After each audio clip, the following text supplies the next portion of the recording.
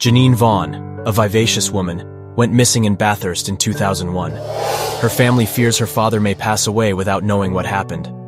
Despite a $1 million reward, her disappearance remains a mystery. An investigation reveals new leads involving a person of interest's property. Witnesses recall foul smells, buzzing sounds, and insects at the time of her vanishing.